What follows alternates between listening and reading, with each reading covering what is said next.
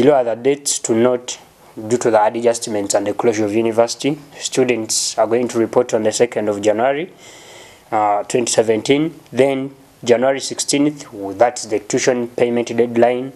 And we have 29th January, lectures end, and then exams are to begin 30th January. We are all delighted that our great institution is once again open to provide the much needed service to our students and to the public.